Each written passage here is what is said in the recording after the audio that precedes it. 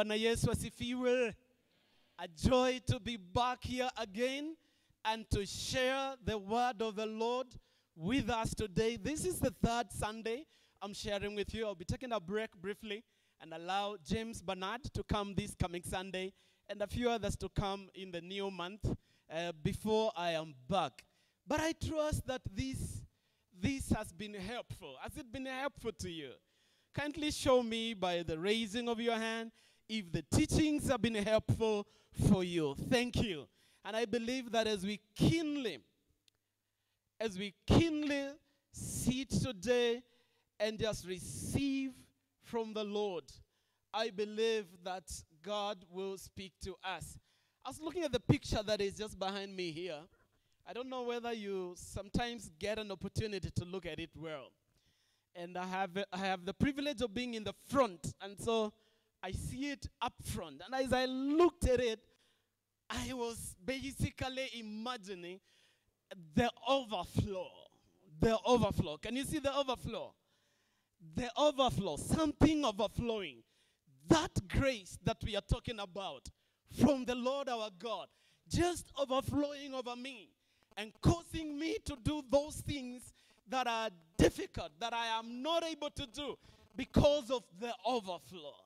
And so the purpose of this picture is that every time you are there and you are either singing in worship or we are praying or you are listening to the word, you keep the picture of the overflow of the grace of God over your life as a promise of God and as a reality that all of us are going to experience this year in the name of the Lord Jesus Christ. Amen.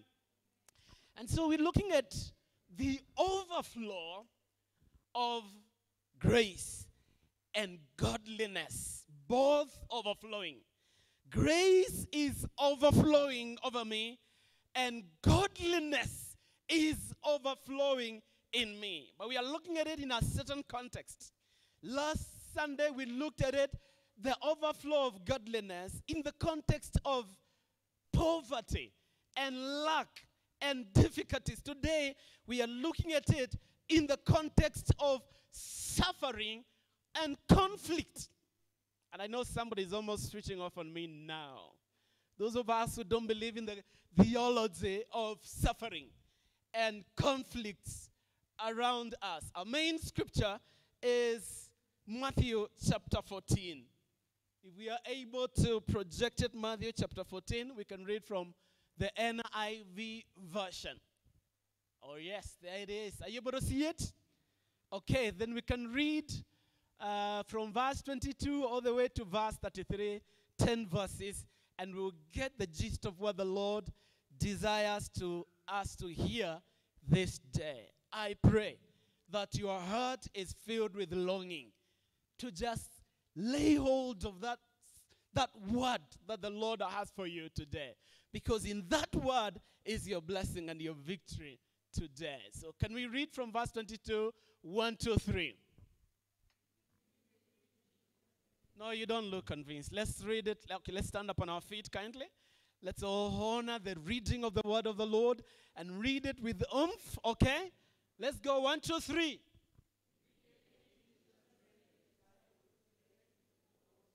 And go on ahead of him to the other side. While he himself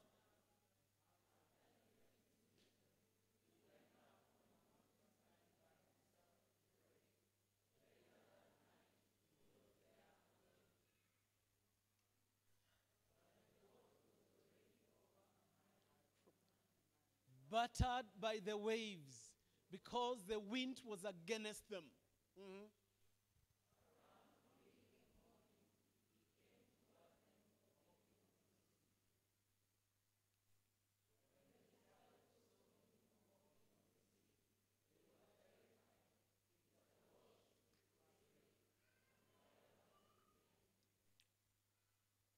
Immediately Jesus spoke to them. Have courage. It is I. Don't be afraid.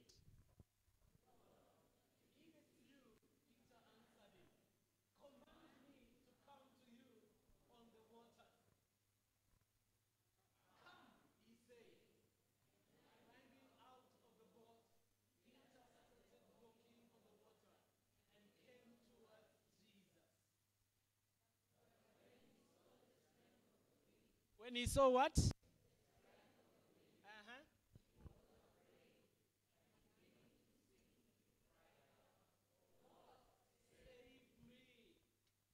Immediately Jesus reached out to his hand, caught hold of him, and said to him, "You of little faith, why did you doubt?" When they got into the boat, the wind ceased. Then those in the boat worshipped him and said, "Truly, you are the Son of God." As we stand like that, shall we just raise up our hand and ask him to speak to us? Open my understanding. Open every faculty in me that will understand that which you speak to us today. Allow that the word of the Lord will sink deeply in my life and in my situation and rule over all that is in me, that I may honor and glorify your name. I submit to you and I surrender to you today. In Jesus' name I pray. Amen, amen. Kindly, we may have our seat. I take note of a few things, although the scripture changed from NIV to another one, NSCB, somewhere in between. But I take note of a number of things, which I'm going to be talking about. Let me just highlight some of them. As I also take time to invite those of you who are following us online, we appreciate you so much. Thank you for taking your time and tuning on us so that you would follow with us today what the Lord is doing. Now, the Bible is giving this story of the disciples and Jesus. And it's saying Jesus sent them away. It was after the situation where he had multiplied 2 fish and 5 loaves to feed over 20,000 people. And then after that, and he had fed many people. Then after that, the scripture says he sent them away to go back on the other side. But I take note of what the Bible says, because the Bible says, but as for him, he was left behind. He went onto the mountain to do what? He went onto the mountain to? Jesus had a lifestyle of prayer. Jesus spent many times. In fact, it says he went alone of himself without anybody. Jesus had a lifestyle of withdrawing himself to be alone, most times on the mountains, so that he may be able to pray. Is that your lifestyle?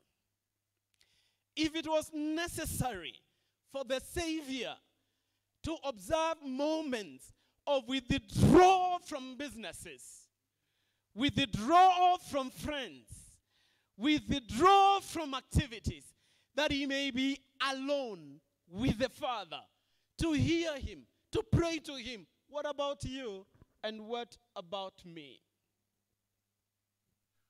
Meanwhile, Peter and his friends, the disciples, were on a journey from where they were to the other side using a boat across the waters. But the Bible says that the waters became boisterous. I love the NIV because I think it says boisterous. The waters became boisterous. The waters were beating on them as they went on this journey. And I think of ourselves, friends. Life is a journey. This thing you and I are going through every day, it's actually a journey. We are all on a journey. And just like the disciples on their journey, life's journey becomes sometimes boisterous. Do you agree with me? The journey of life sometimes, if not most times, becomes boisterous. This is true for everybody. For those who are children of God, for those who are non-believers, this is a reality. And some of us, when life becomes so boisterous, with too many things that are beating around us, some of us choose to run to church like we have done today. Some of us run to church and we hope that in the church things will be much better. There will be more peace. Things will be better. That's the place where there are God's people, God's children. We think by coming to church, we think by getting saved, like you and I are saved, life boisterousness will disappear or diminish. But in my little time that I have lived on this earth and that I have walked in the faith, having walked elsewhere, I have not always been a pastor. I have worked in different spaces outside there before becoming a pastor.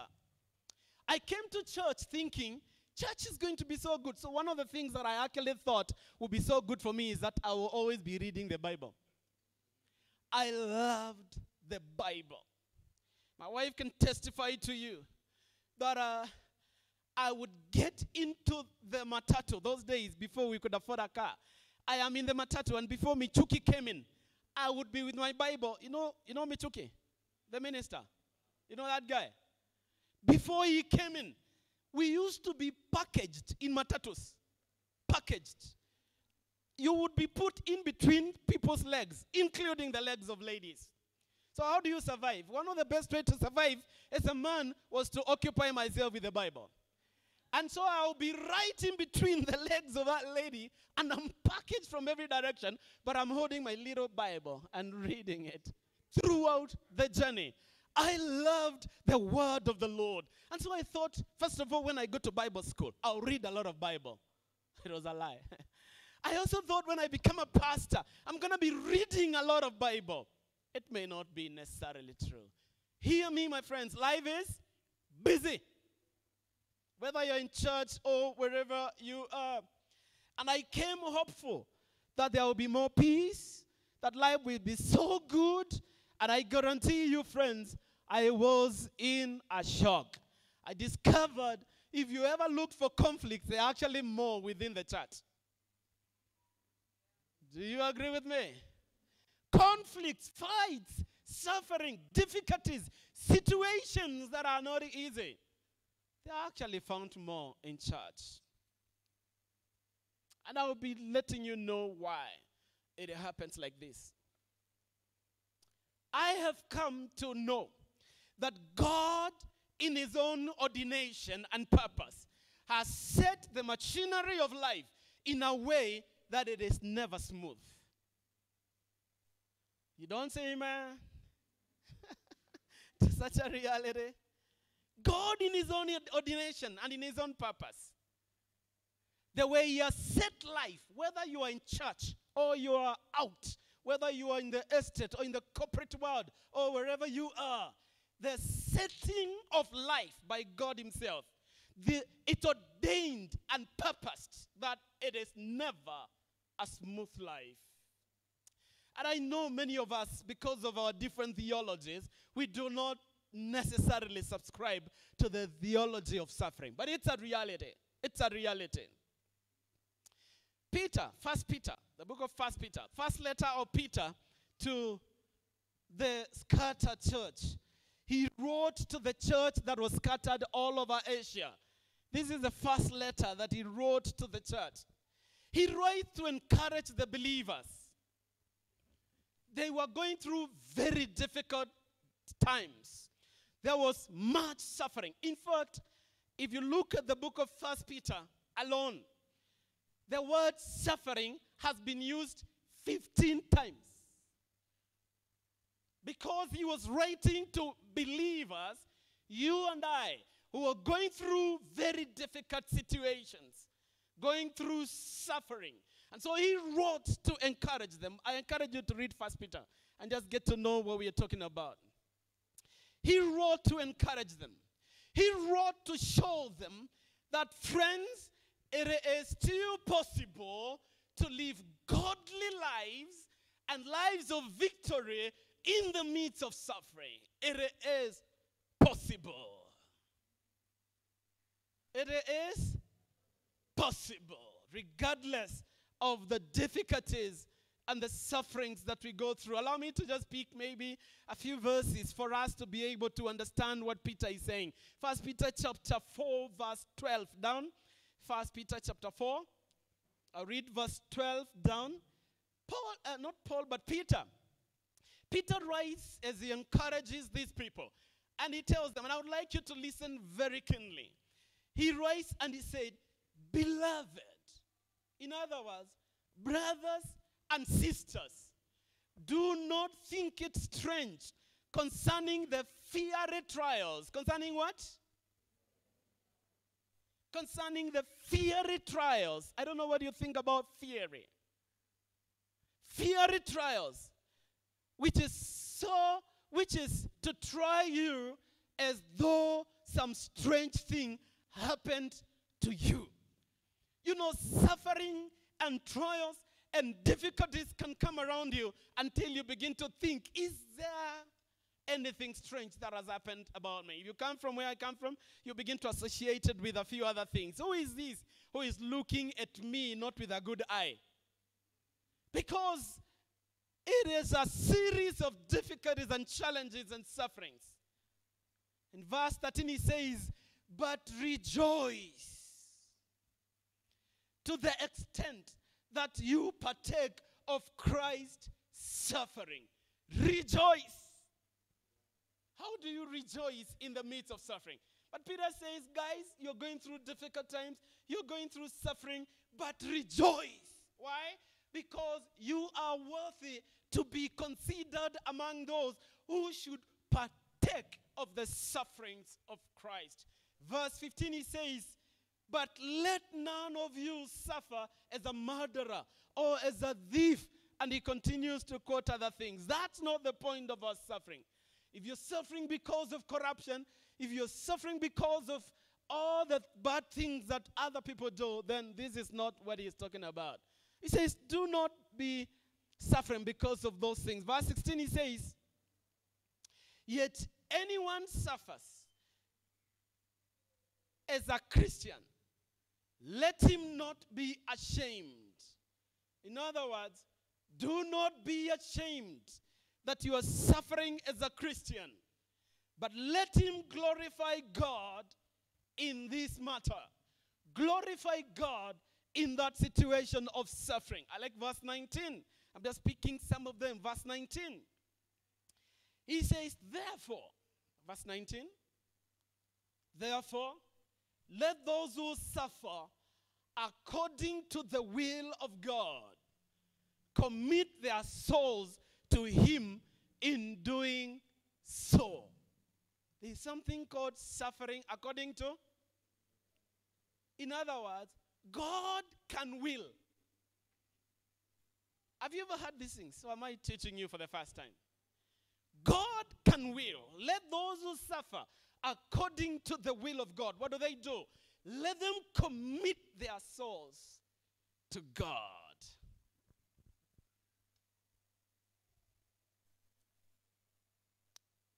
I would like to look at this thing we are calling suffering. Suffering is a state, either physical or mental. It's a state of undergoing pain, distress, or hardships in the face of a difficult circumstance or a loss. It is that state, whether it's physical or it's mental, of undergoing pain, distress, or even hardships in the face of difficult circumstances or loss. And we have many examples in the scripture of people who have gone through this. And I know you know some of them. You know the story of Job. You know the story of Job. Job is a very good example, and I would not belabor much about him. But this is what the very first verse in the book of Job says. It introduces Job and says, Job was a blameless, upright man who feared God and he shunned evil. He was a believer of God. He was blameless. He was upright. He feared God and he shunned evil. So why would such a man who is so blameless, so upright, so good before God, he shunned evil? The scripture says he would pray for his sons and daughters every time they would go out, just in case. He would pray and repent on their behalf, just in case they sinned. But we see this man losing everything. You know the story. He lost his wealth. He's one of the wealthiest in the region. He lost the entire wealth. He lost all the 10 children. He lost his wife. He lost his health. He lost his status. He had a status. He lost his friends. Why would God allow his friend? And God was actually boasting about him. He told Satan, have you considered my servant? God was priding about Job. He was a good man. So God is priding about you, but he allows you to lose everything. He allows all that manner of suffering around you. That was Job. Let me give you one more example. Paul, the man who has written many books of the Bible, the man we follow, the man we aspire to be like. Paul in the Bible. I think it's 2 Corinthians chapter 1, verse 8. 2 Corinthians chapter 1, verse 8. Paul says, listen to this.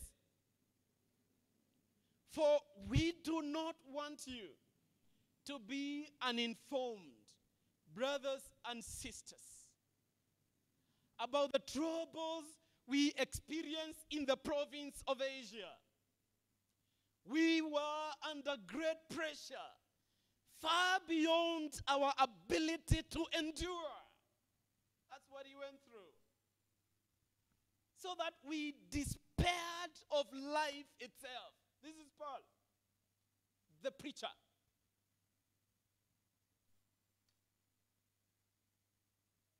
He went through difficult situation until they despaired, him and his friends, in life. He says, indeed, we felt the sentence of death over our lives. Isn't that serious? So much pressure around Paul. And you can talk of many others. We have read Peter, how he says, do not think it strange. Because of the sufferings, the trials, the difficulties that will come around you, as though something strange has happened. Don't think it's strange. You see, friends, as I've said, God in his own ordination and in his own purposing has set the machinery of life in a way that it is never smooth. Ask anyone, whether you are rich or poor, whether you are a professor or uneducated, whether you are a pastor or just a congregant, whether you are from the royal family or just from a peasant farmer, the setting of life is in such a way that it will never be really smooth. Life is set in a way that trials, difficulties, conflicts, sufferings are part of it. I used to watch some little movies some times ago, many years when I was a student in the university, which they were, I think, one of these Asian movies. They were calling it The Rich Also Cry. Anybody watch that? Many years ago. Let me see age. Those who are of age, a few. I can see age. The rich also cry. You are wealthy. You are from a royal family. But the issue of trials and sufferings around you is the same. That's how life is wired. I ask myself a question. So what does God benefit from our suffering? Have you ever asked that?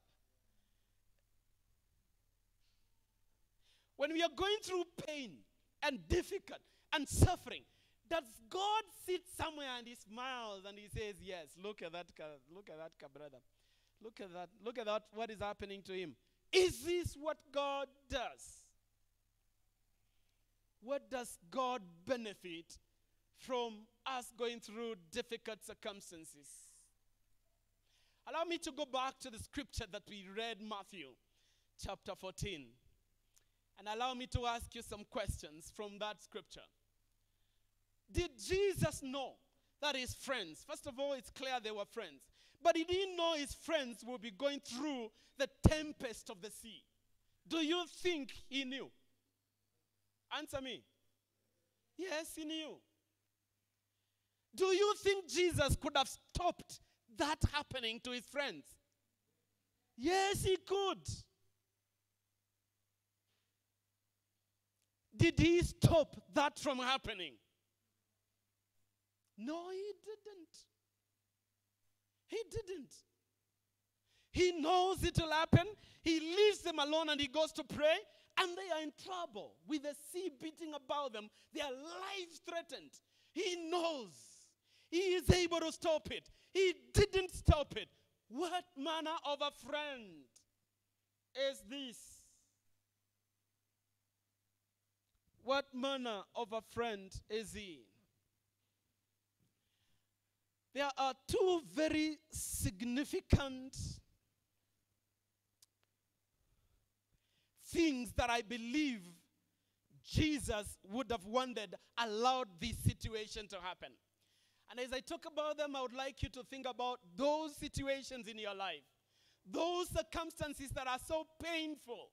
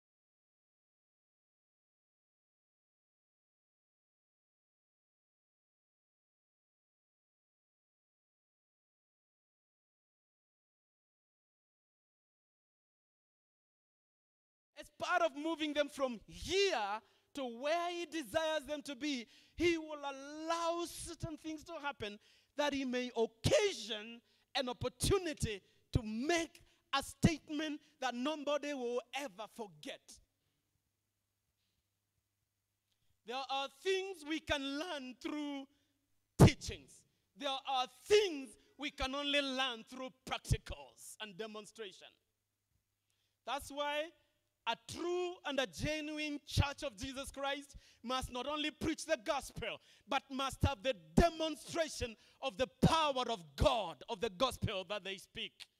Where the sick are healed, the bound are delivered, the sinners are saved. That's why in this altar, we have witnessed a child who has never walking here in this altar. We have witnessed miracles. Because there is something that happens when there is a demonstration. And that's why he allowed this to happen. Number one statement that I believe Jesus wanted to make. Jesus wanted to make a statement that I, whom you know, whom you walk with every day, whom you worship, this man that you're walking around and touching and rubbing your shoulders with, I am he who is God of all. Don't see us rubbing shoulders daily like this. Don't see us eating food and me getting hungry just like any other. He wanted them to know that I, him, This man that you walk with, this man that we gather to worship every Sunday, he is not there just for us to gather on Sundays and lift our hands and worship him. There is something that we need to know, that he is God of all. That statement needs to be emphasized. That I am above nature. I am above those circumstances of life that you are going through. And I am here for you. He wanted to make a statement that though life around you is full of boisterousness, I don't know whether this word is English word. Although life around you is full of difficulties and challenges and trials and suffering, there is a provision to help you in God. And I am the answer. I that you worship. I that you rub shoulders with. I that you listen to every day. I am God, and I am your answer. I am above nature. That was the reason. Instead of going with the boat, 3 a.m., he comes on water.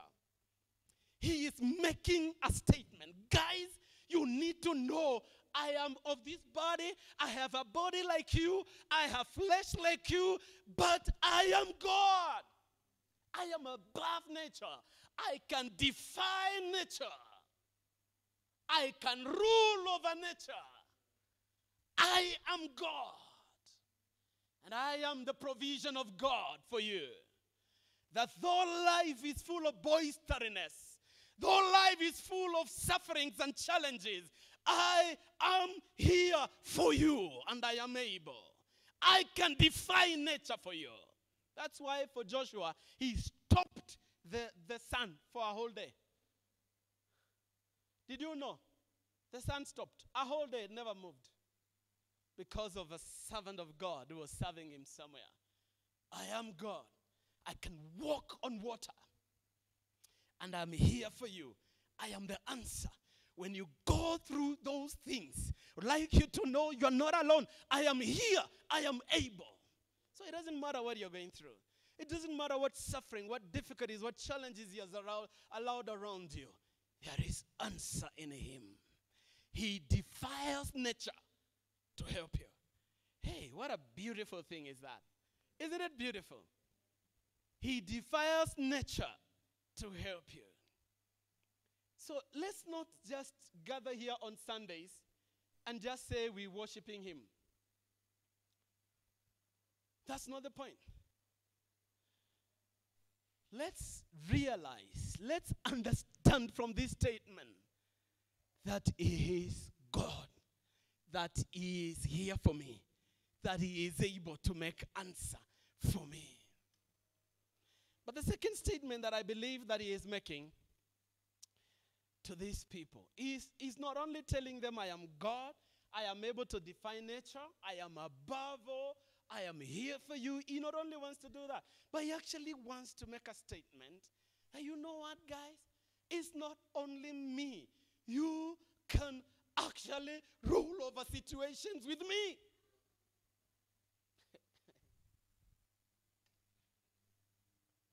I expected a bigger amen.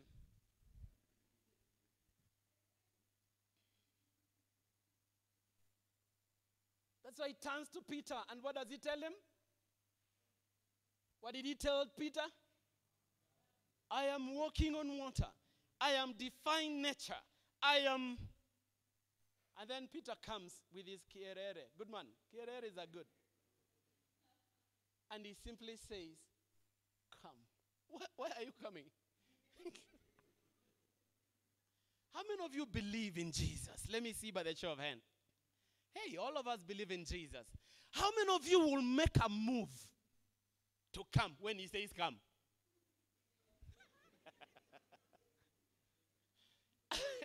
You are on a boat. You are in safety. He is there on water. And he says come. Where? How many of you would step in on that water. I mean, yes, you know he is God. You have no doubt. But he is saying what? So you lift your leg to step where? Oh, God. Come. This is the statement he is making. He said, Peter and my friends, Church of Jesus Christ, I am not only God who is able and who can rule over things. You can do it together with me. You can walk on the water. The water may be more boisterous, but you can. You can. Many of us have heard God speaking to them, but they have not been able to take the step that they need to. God has spoken and said, come. You look at that water and you're like, oh God, I'm not so sure. Let me pray again. And when you pray, you're expecting to speak something different. When he says come, he says, why? Because you are able. You can rule over situation with him. You can walk on water. And Peter steps on the water, and Peter begins to walk on the water. Has it ever happened? Has it ever happened? Can it ever happen again? Can it happen to you? How many of you believe it can happen to you? Jesus is making a statement. We can actually rule over situations that are around us. And these situations around us do not necessarily need to change. The boisterousness of the waters can remain, but we can rule over them.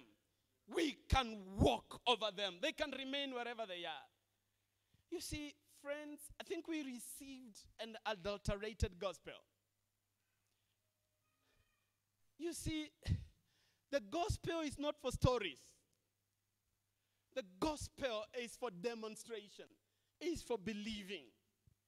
These things are not made for angels. That's what he was saying. You can do it, Peter. Come. Because these things are not for him or for angels only. The situations of distress and pain and sufferings around us are set in a way that you should actually rule over them, reign over them, trivialize them, overcome them in Christ. That's the situations around you. So I want you to figure out that situation around you. It's painful. It's difficult. It's distressing around you. But hear me, there is one who sets them. Amen. And the one who sets them is your God. And he has set them in a way that actually you can rule over them. They don't need necessarily to change. They can change, and he can change them. But even if they don't, you can actually rule over them. You can reign over them. You can trivialize them, make them insignificant.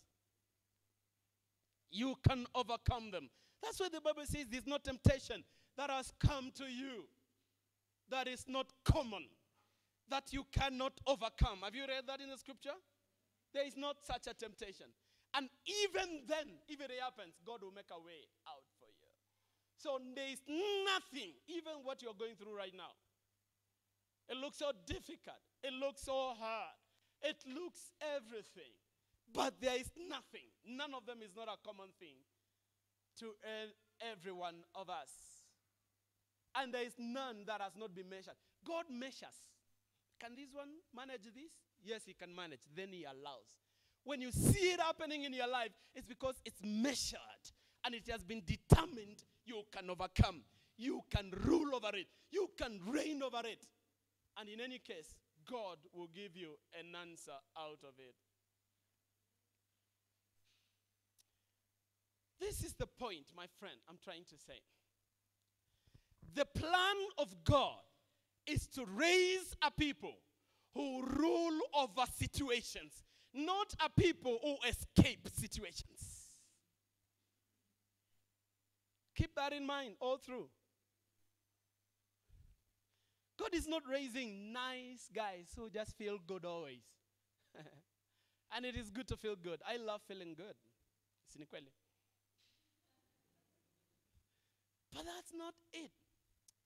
Guys, we need to put ourselves in the purpose of God and understand.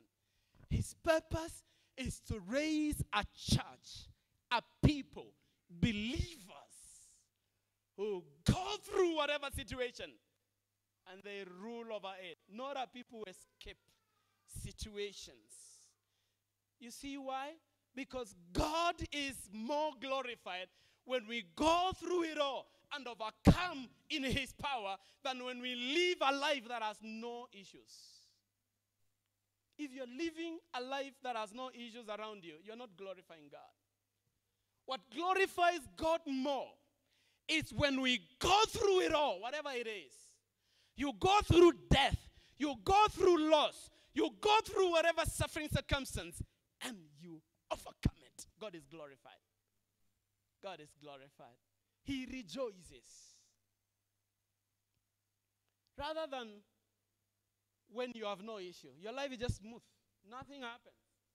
If you realize your life is just smooth, just know you are likely to be on the same side with the devil. But if you're on the side of God, he will push to you some circumstances. And you will feel like you're dying. You feel like you're finished. You feel like it can't ever work. You will call anybody, intercessors, pastors, apostles. You will do all those things to pray for you. Because it is not equal to you. The situation's pushed around you. But when you stand there and overcome, God is glorified. So this is what we are saying. Every situation in our lives now, which we are calling suffering, is actually a grand opportunity for God to be glorified in our lives. Think about it like that. Every time you have these humongous situation that has come, you look at it and you think it will crush you. It will finish you. Hear me. It is God-given, God-granted opportunity that you may receive glory. So stick in there. Stay there. That's why Peter said, let those who suffer according to the will of God do what? Commit their souls to him. And you will see what he is able to do. You will see what he's able to do. When you conquer or trivialize that brokenness, that singleness in your life, that childlessness in your life, when you conquer that cancer, that depression, that sickness, that joblessness, when you overcome that marriage or family problem that has been so much, you've been thinking it will crush you, it will finish you. When you conquer that difficult business deal that you have been gotten yourself into, that you are thinking is going to collapse all your businesses, when you rise up, stand before God with him and conquer it. When you conquer that court case, there is joy in heaven. You see, Peter began to sink. He was walking. Why did he begin to sink? Because he shifted his eyes from Jesus, and he put his eyes on the boisterousness of life, the bigness of the circumstance, the hugeness of the mountain around him. And he sees all these waters will overcome me. And that's how you're looking at your situation. That's how you feel like dying. That's how you feel like it's over. Peter removed his eyes from Jesus. As long as his eyes were fixed on him, he walked on water. But when he began to look at the reality around him, these things we call reality. Did you know our reality is deeper than the natural reality? Our reality is at the back of everything. I have a Savior. I have a God who is able. I don't care the bigness of the situation. The reality of men on this earth is logical.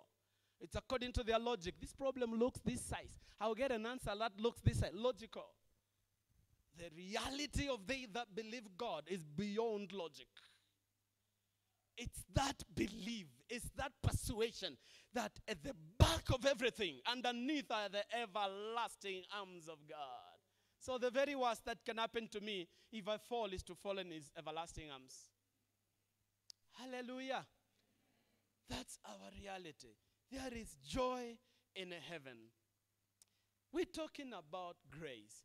Grace, friends, as I bring this to conclusion, grace is when God himself steps in a situation where we absolutely had no way out. But he steps in and he himself makes a way out. That's grace. We have received a very flimsy definition of grace. We have always just believed grace is the unmerited.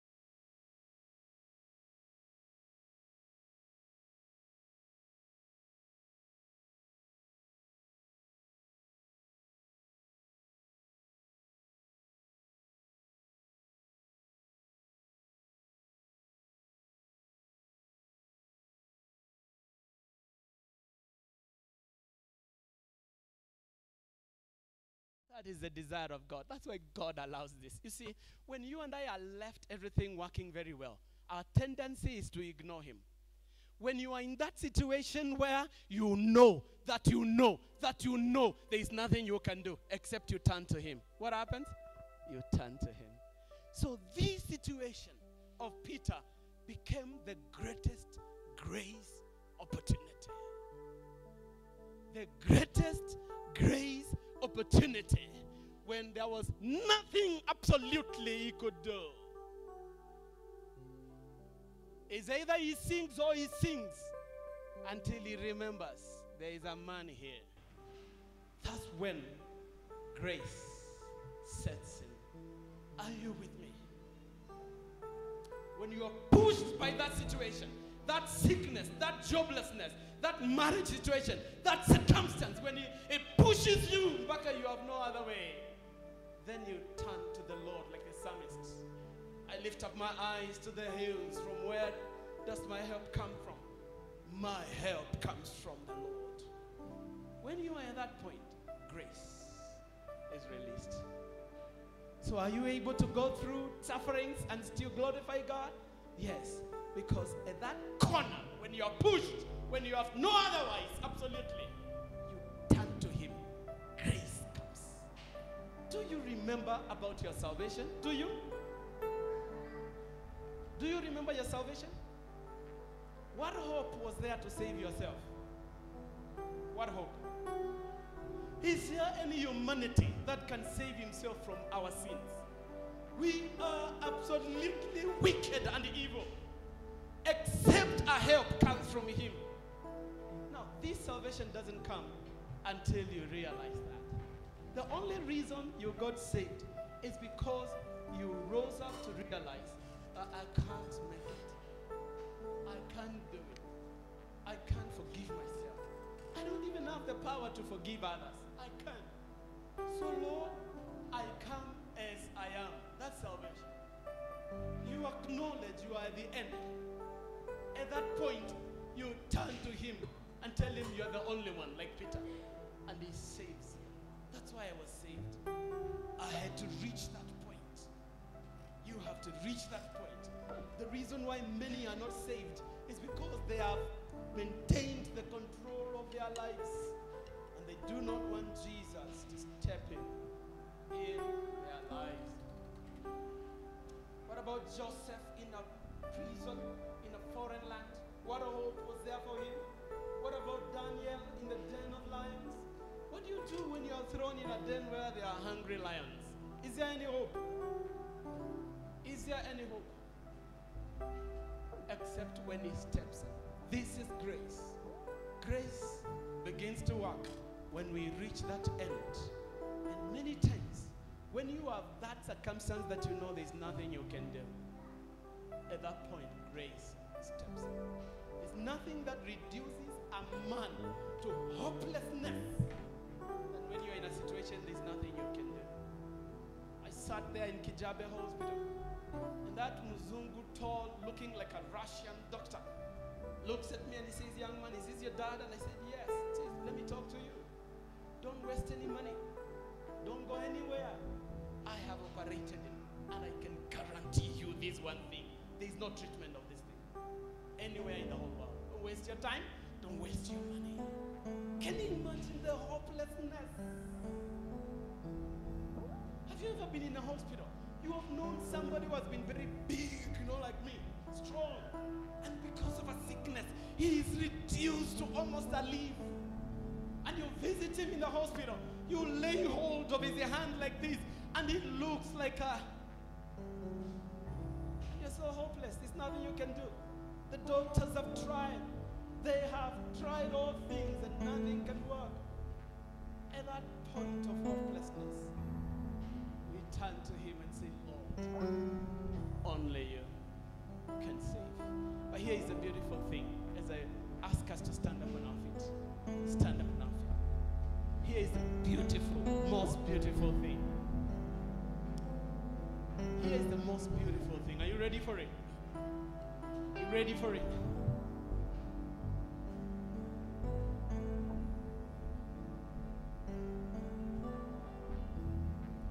It doesn't matter the boisterousness of life. It doesn't matter how much the waves are beating. When your hands get into his hands, the Bible says, and they walk together into the boat. It doesn't matter the sufferings, the difficulties, the challenges around you. When your hands are upon his hands, you can walk in the boisterousness of life. He can remove it if he wants. He could stop the storm. Do you remember he rebuked the storm at some other point? He can, but he didn't. He chooses, let's walk together through it. This is the beautiful thing. He puts his hands on Peter and says, let's walk together through it. And they walk majestically in the midst of the boisterousness. The Bible says when they reached the boat, the storm ceased. Why didn't it cease earlier? Because God wants to teach us a point. Hear me. I can remove the storm from your life. I can remove the sufferings, and I have done it before. But I can also walk with you through it. Do you think Peter was worried as they walked together? Hey, answer me. Do you think he was worried? There was no worry. Do you think that the waves were beating? Yes. Was the waters boisterous? Yes. Did anything change? No. The only thing that changed is that his hands were in the hands of Jesus. And as long as we are together, we can walk. We can walk. God has tuned this life in such a way that there is ever insufficiency in you, that he may become our sufficiency. He will never allow a man to have a control of everything. Never. He always makes it that you will ever need him. And as long as we put our hands in his hands, we can walk. We can go through it. He becomes our sufficiency. You remember our theme scripture? The Bible says, when he makes this grace available to us, then you are having all sufficiency. He becomes our sufficiency. Paul says in that scripture that we have read, 2 Corinthians chapter 1, he says the reason these things happen, whether we despaired in our lives, is because he wanted us never to trust in ourselves. He wanted to strip off any trust that we have, any profession that you think you have, any networks and connections that you think you have, anything. He wanted to strip it out until he says he wanted us to trust and trust in him and him alone. That's why all this happened. That's why we almost despaired in life, so that it will be Him and Him. This is the setting of God. This is the allowance of God, that He becomes our only sufficiency. He makes us totally insufficient. 2 Corinthians 3:5 also says, not that there is any way we can be sufficient on ourselves, but that our sufficiency is in Him. That's Him. And when our sufficiency is in Him, my good friends, you find something called grace. When you find grace, it can carry you through every boisterousness of life. It can carry you through every situation. It can carry you through every circumstance. And you can honor and glorify God in the midst of it all. Why? Because He becomes our sufficiency. And us to raise up our hands above our heads. Pray that this grace, that you find this grace. The Bible says that let us come to with boldness, with confidence to the throne of grace, that we may obtain mercy and find grace. Find grace. Find grace. May you find grace in whatever circumstance you're going through. May you find grace this year to carry and to host His presence. May you find grace to ride over every circumstance. May you find grace to rule over every situation. Reach out to Him now in the name of Jesus. In the name of Jesus.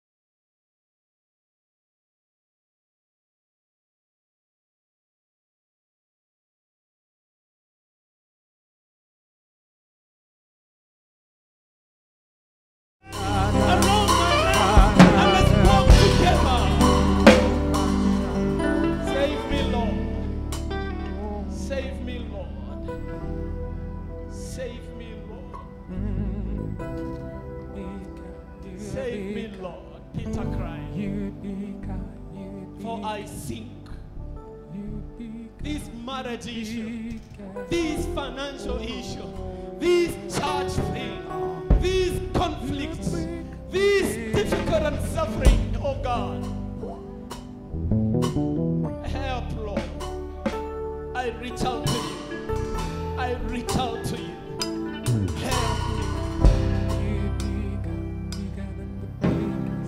You know, you can actually ask Him to help you. You know, you can actually ask Him to step in your situation. Grace is when He steps in to do that which you cannot do. Ask Him to step in your business. Ask Him to step in your marriage. Ask Him to step in your situation. Ask God to step in. That is grace. Grace that will carry you through. Grace that will help you through. Grace that will pull you through. Lord, let that grace. Lord, let that grace. Lord, let that grace. Lord, allow that grace over my life. It is difficult. It is hard. It is painful. It is hurting. Oh Lord, let that grace. Let that grace. Let that grace. So Father, in the name of Jesus,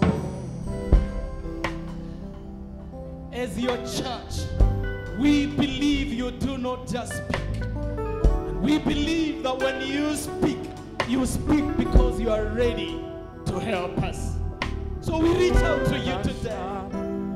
In the midst of our circumstances and situations, and ask your help. Step in, Lord. Step in this matter. Step in.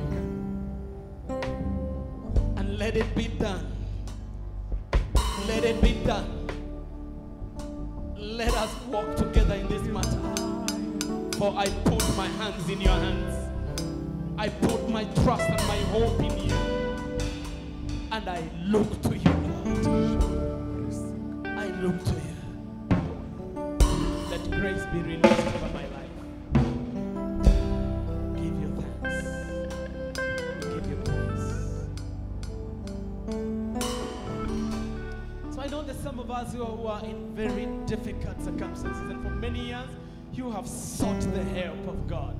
For many years you have waited on God, and you desire that today becomes that day that this grace is released upon you.